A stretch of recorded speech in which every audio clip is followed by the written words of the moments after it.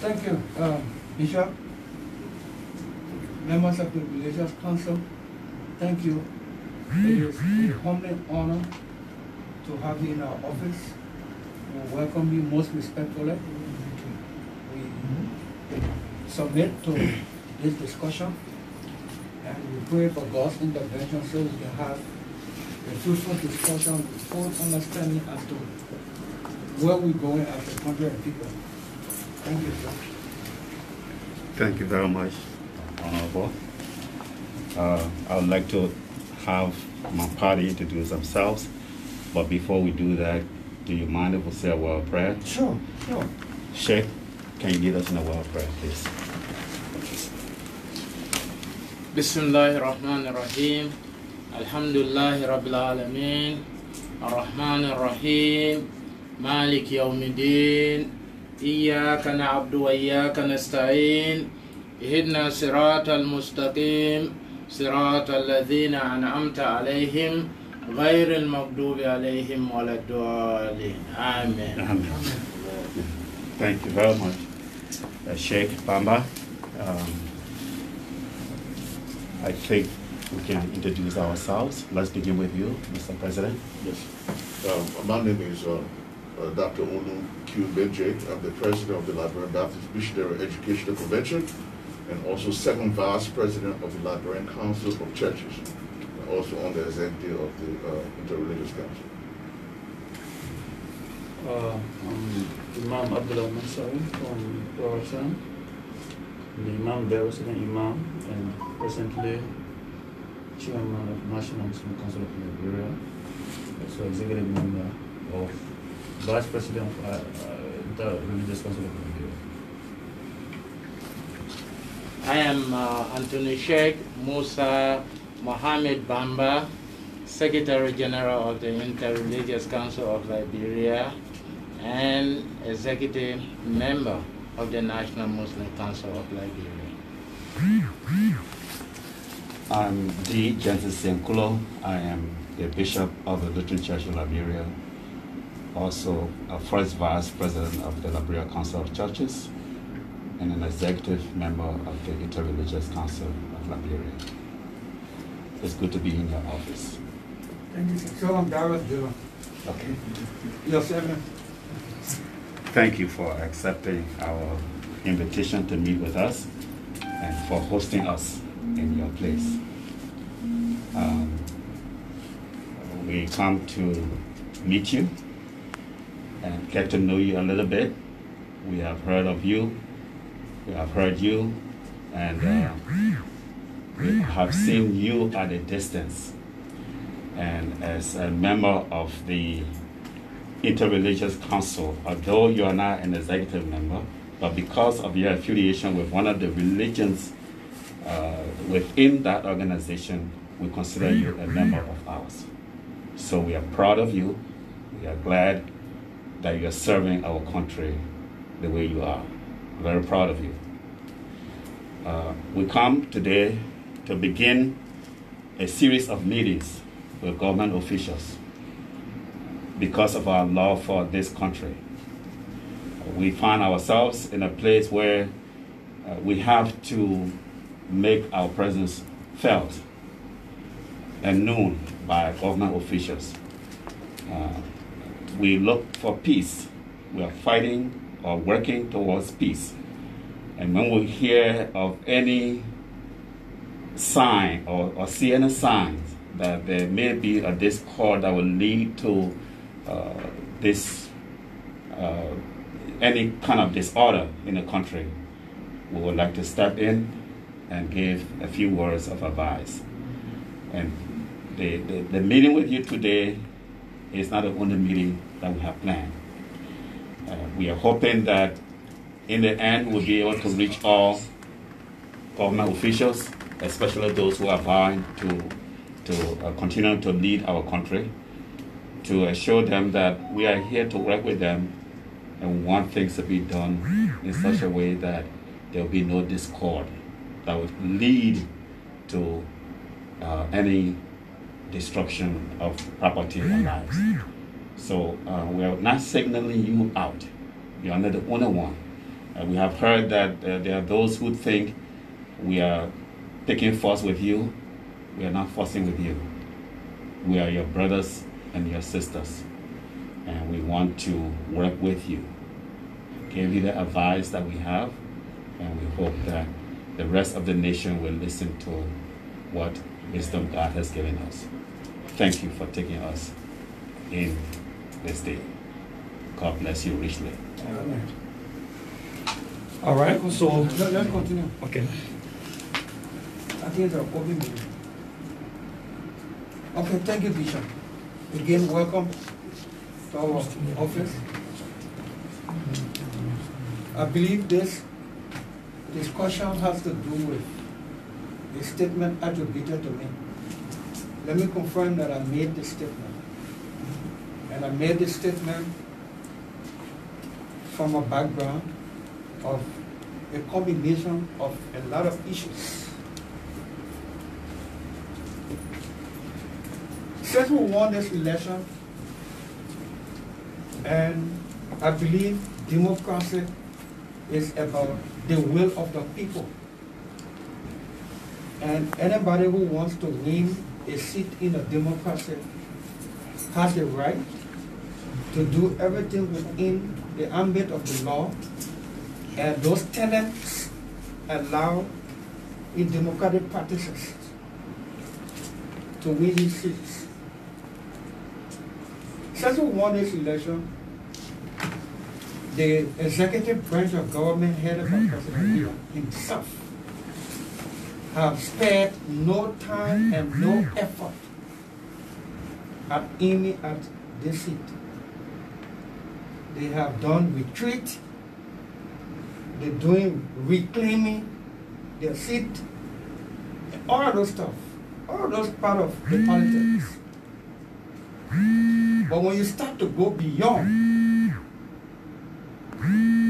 credible information, public action, when the president of Liberia and his folks are publicly heard that they must win this seat at all costs, then it's problematic. When the Minister of State, Nathaniel McGill, goes on radio, public radio, with evidence available, that we will not sit and allow Dillon to win this seat again. To win this seat is not an allowance. It is the decision of the people. When the Superintendent of Maryland, we're in Maryland,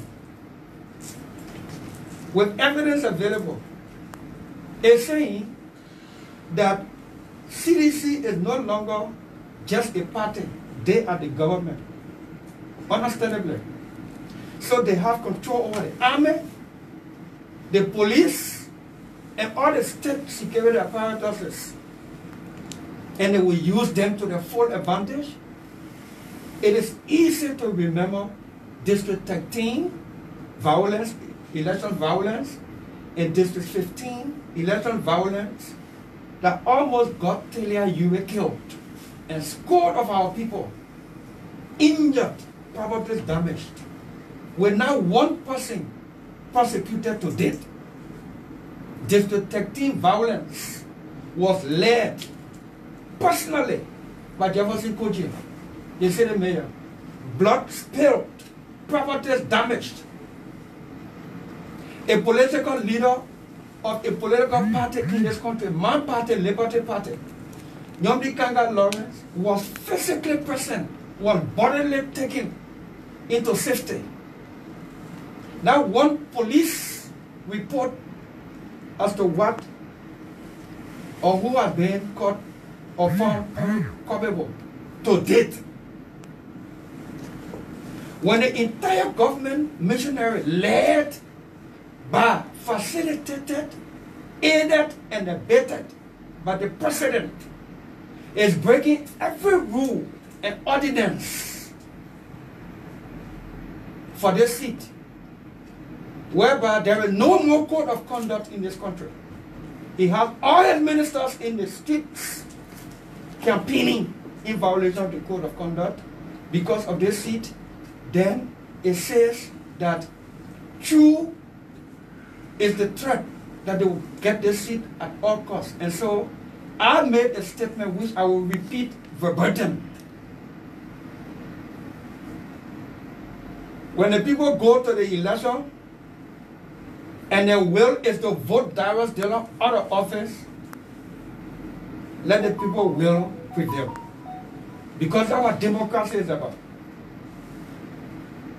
But if the people went to the poll and voted Darius Dillon as their choice, and that to make true the threat by President Weah and his people, that they must win the seat at all costs and take away the people's will, as in rigging the election, clearly, then President Weah himself will not end his term. So President Weah will end his term if they don't tamper with the election. We know what tampering with election in this country has cost us. It has brought this country this far. And it's not only about election. The bad governance, the frequent gross abuse of the respect for the rule of law. All of these things are things that should concern us as a country and people. There's one seat. It's not the reason this country is going downhill. Children are being raped every day in this country. It doesn't concern the president and his folks.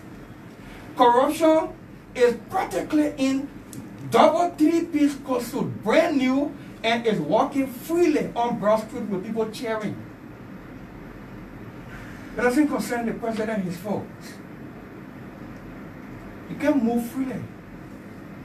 My people tell me how they are chased, harassed in communities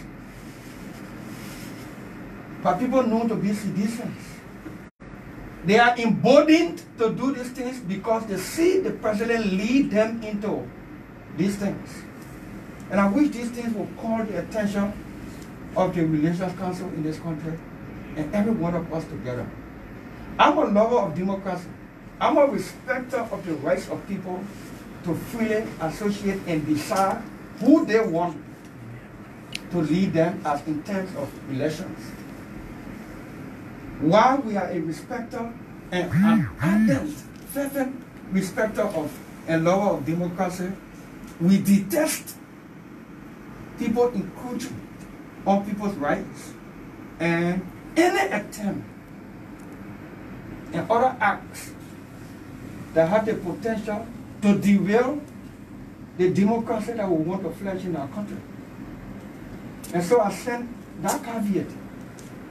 Since they must take this seat at all costs, probably including getting rid of me physically in my life. The OKFM reported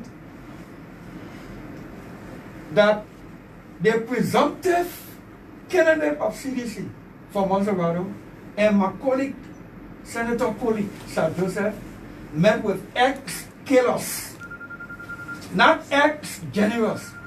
Ex-generals are enlisted men of the army, commissioned army personnel who you retire. Ex-rebels and killers are not state actors. They are criminals. They are war criminals. When state actors start to hold secret meetings with them, with my name being the target and center for discussion, then it says a lot. It should come for concern. I have not seen or heard the council. This thing was all in the air. OKFM broke the news. Other news media corroborated OKFM story. We did not see the Relations Council. We did not hear the Relations Council. Probably they did, and we did not hear. If they did and we did not hear, we say sorry for not hearing, but we did not hear. $25 million US infused in the economy, or said to have been infused in the economy for quote-unquote mop-up exercise. Nobody knows what happened to that money to date. 2 different reports, including the Presidential Investigative Team report, clearly said that misgivings, misuse, misapplication of entrusted funds, criminal acts took place. Those who presided over the infusion of that money are still walking around. The Minister of Finance has the audacity to call on, to demand apology from opposition in the name of no money missing and no $25 million in question. We should apologize to them when the evidence is right in the lab. Today, yet another $25 million for quote-unquote stimulus package for food distribution across the country is practically going dead, and the country is silent. We don't hear from the Religious Council. But thank God that we are having this discussion so that we know that I'm a respecter of the law. I'm a peaceful citizen. I'm a law-abiding citizen. I do not believe in violence. I do not believe in lawlessness. But for God in heaven's sake, and I hope I'm not misquoting the intent of the Bible, even Jesus Christ got angry and put people out of the temple for doing the wrong thing.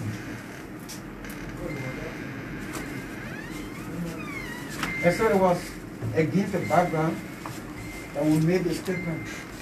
And that statement we made at the time, we stand by it.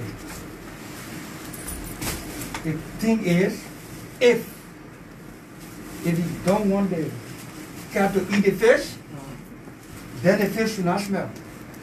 Or go to election, and it is the will of the people who put us here to take us out of here by their vote. We will say thank you, thank God for the time we served, and we'll turn the office over. If it is the will of the people to retain us in this office, but if it is the decision of the ruling government to thwart the people's desire, then the result will be what it will be,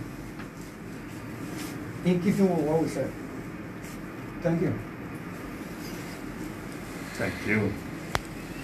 If there is no comment from any of you, I will ask that we have this private conversation with you. Okay. In the absence of the press. Okay. You don't mind? I don't mind. Okay. Media, the bishop and the council wants to talk to me off the camera, so we submit to that, and then there will be briefing after the close door discussion. Okay? Okay.